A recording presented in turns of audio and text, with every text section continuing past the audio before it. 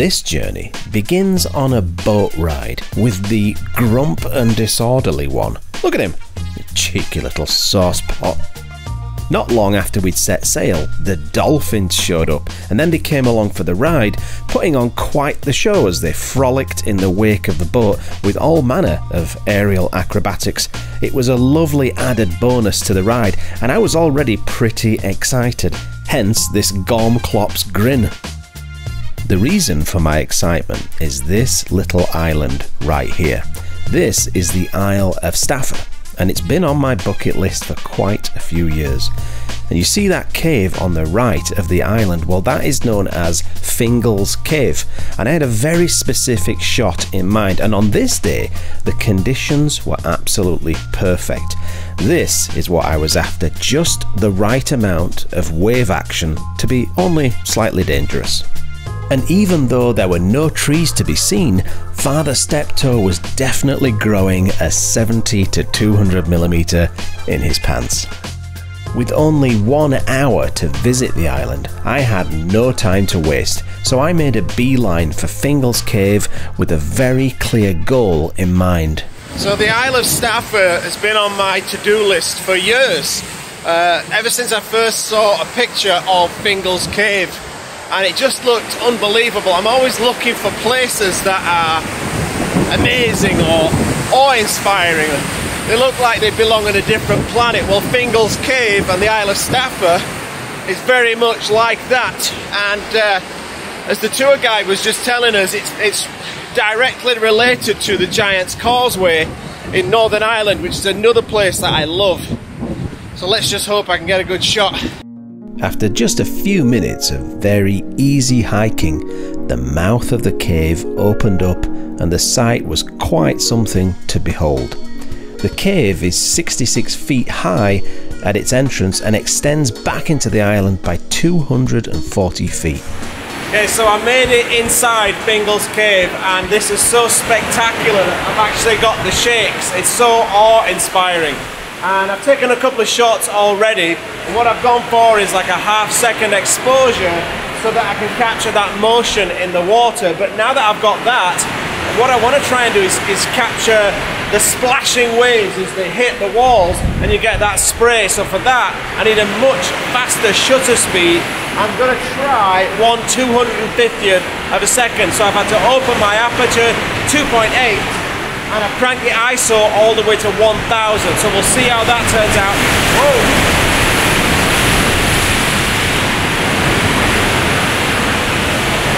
There you go. Let me see if I got that. As you can see in these raw files, the white water is completely blown out, so ISO 1000 was overkill. Time to adjust and try again. So when you come to Staffa with the ferry boat, the tour company, as soon as you land, you get 1 hour, and luckily I'm the only person stupid enough to climb into the cave here. Apparently there was a cave collapse, and this used to be a walkway. You used to be able to walk all the way along this path, but now they're saying that the cave collapsed a little bit and it's too dangerous, so only morons would come in here. So luckily I've got the whole place myself because I'm not that swift. I've changed my position a little bit now. I've got further around to try and capture more of the motion of water. So there was that really killer wave that came in. I'm hoping that another big one comes in. Not too big, mind. You know, I want to stay alive, but hopefully another big one comes in for this comp that I've got now. I am a little bit sketched out though, I've got to admit. So I've got to get my shots. I think I've got maybe 40 minutes left to vlog this and get these shots. Let's hope I can do it. After this shot, oh, here we go, here we go. Oh. Oh. Yeah, let's see if I got that. Oh, another one's coming. Wow! Shit! Oh! The white water actually hit the ceiling on that one. So what I want to capture is those, every single drop frozen in the air. I want to see all of these particles explode. Let's see if I got that. Oh, the buffer is full, it's writing to memory. This could take a few minutes. By shooting in high-speed burst mode, I was able to capture the exact moment when the water hit the roof of the cave. And while I was ecstatic that I got the shot, it was scary enough that my sheriff's was definitely puckered. I'm not going to lie, that was a little bit frightening. The wave came in with so much force, it was deafening, the sound was deafening. But I did get the shot. It was a little bit overexposed, however, so I am going to have to turn down the ISO to 500. I've increased my shutter speed to a 640th over 1. Let's hope that gets the shot. The Vikings named the island Staffa, which is Norse for pillar, because the basalt columns reminded them of their houses, which are built from vertically placed tree logs. Well, I can see a big wave making its way in. Oh my god. Oh, I might just come macaroni my pants here. Oh my god!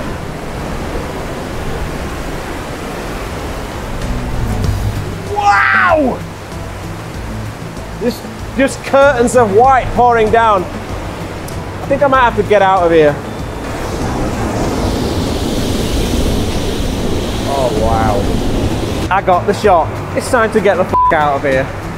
And here is my final shot. My goal was to capture the beauty of the cave and the fury of the ocean. And to do that, I needed to blend exposures at 3 different shutter speeds. For the frozen droplets of water, I found that the ideal shutter speed was a 320th of a second at ISO 200. And this captured the action and the drama of those waves colliding with those spectacular basalt columns. In the middle part of the image, I used a shutter speed of 0.3 of a second to give me just enough motion blur that the textured water drained from the rocks like little waterfalls. And for the very back of the cave, where the crashing wave hit the wall, I used a long exposure of 1.6 seconds to capture both more light and more motion blur. It didn't take long to carefully blend these 3 exposures in Photoshop so that I could recreate in one image the experience of feeling those waves crash into the very heart of Staffa. What a brilliant day out we'd had, and really we'd only scratched the surface of what Staffa had to offer, but it was time to head back to the boat for our return to the Isle of Mull, and as always, dinner was first and foremost on our tiny little minds. So what's your decision? Are we going for a sunset or a curry? Both. Curry and a sunset. Oh, I didn't know you could do both. You just want it all, don't you? And more. And more. Sauce pot. We interrupt this delicious curry moment because we got an announcement. We've only gone and put together a workshop to the Isle of Mull. Bosh!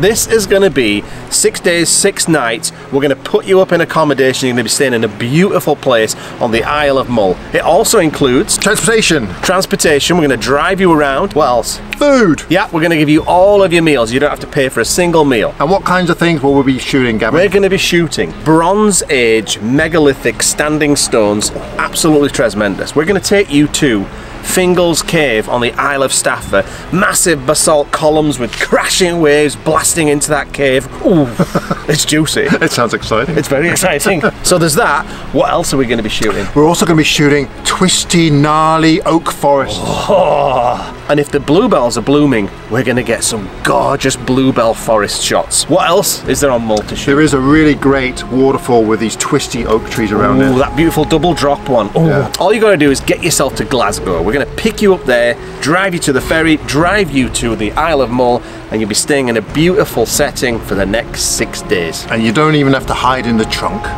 Well, if you eat those pickled eggs again, you will. We're making this a really exclusive workshop with only 10 participants, so if you want to get on this workshop, jump on it. And when is it? It's the first week of May 2020. Hope to see you there. What is that? Where's it going? So I thought I'd put together a quick and simple tutorial for you, showing you how I did this time blend of different exposures. Now it actually turns out that I did 4 exposures because there was one little extra wave splash. But anyway, I'll show you how I put that together. It's not going to be exactly the same, but it'll give you a good idea of how I do a time blend, and you can use this technique for any kind of time blend. So let's just say you want a different light patches across a mountain top over, let's say, 25 minutes. This is the kind of same technique that you would use to create that time blend. So what I've got is I've got my 4 different exposures loaded up into Photoshop here. So this first one is the very first wave splash. The second shot is as the splash progresses further into the cave. The next one is a long exposure. This is the 0.3 second exposure, just to get that slight motion blur in the water there.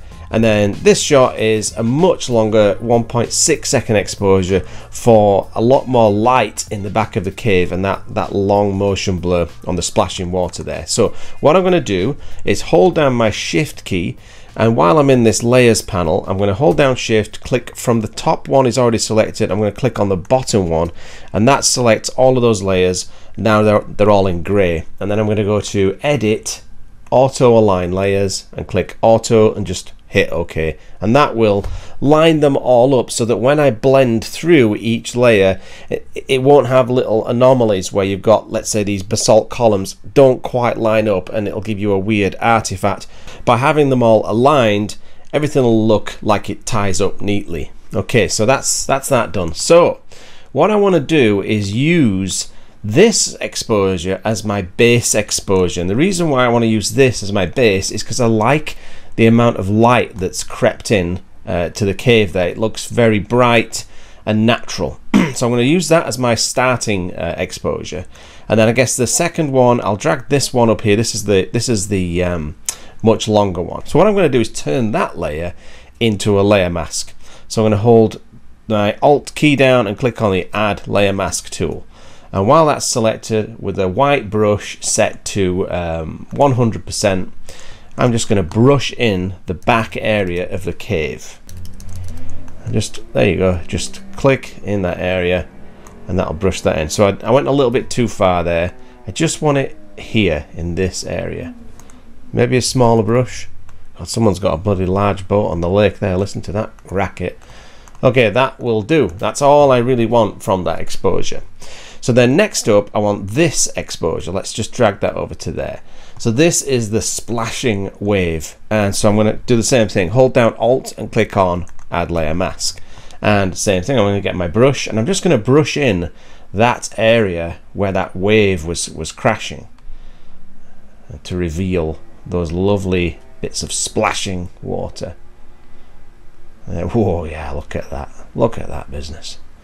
And I'll get a slightly bigger brush to make this blend in this area a bit more seamless. Okay, I like that. That's enough of that one, because now I'm going to bring this one in. This one's a little bit more tricky. So again, with that one selected, hold down Alt, click Add Layer Mask. And with this one, I'm just going to use a smaller brush and just lightly brush until I've got those splashes that you can see. Yes, I like that. Do like that. Now I can change the layer order so that they blend a little bit better, which I'm going to do. So let's do that. I think that looks good. I think what I want is this layer on top of it. So the first splash, I'm going to move that to there. There we go. That's much better. I like that. So that's how I do the basics of this blend, but it still needs a little bit of fine tuning just to make things even out a little bit. So with this exposure here, so that's that second wave, it's a bit darker than the first one. So what I'm going to do is select that and go to Image, Adjustments, Brightness, Contrast. And dead simple, I'm just going to push the brightness up so that it matches the first wave a bit more closely. And I think that looks about right. So that is how I put together this bucket list image of Fingal's Cave on the Isle of Staffa. And it's a very simple process, as you can see. It literally is just a few layer masks to blend through each layer to get that perfect time blend moment. And you can use this technique no matter what you're doing, whether it's a cityscape and you're just trying to blend out cars or people, or whether it's a mountainscape and you're just trying to blend in different patches of light. It's a very simple technique that's going to capture the moment that you want, because You don't always get everything happening all at the same time, and with a time blend you can create that perfect moment. So there you go, that's my tutorial. I hope you learned something there, and if you did, please hit that like button, share this video with your friends, and maybe even consider subscribing to my channel. In next week's videos, Uncle Grumpy and I end up in the Faroe Islands, where we get some absolutely tremendous shots, but on a daily basis I have to put up with his very stinky eating habits.